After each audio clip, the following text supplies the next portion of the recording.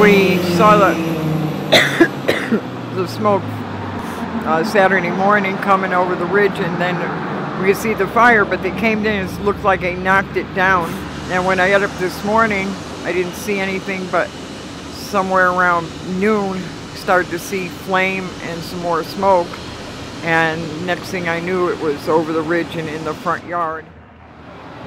All 3 dogs in the car. I could only get one in, but I grabbed a few possessions. I don't know if my house is still standing or what the case is.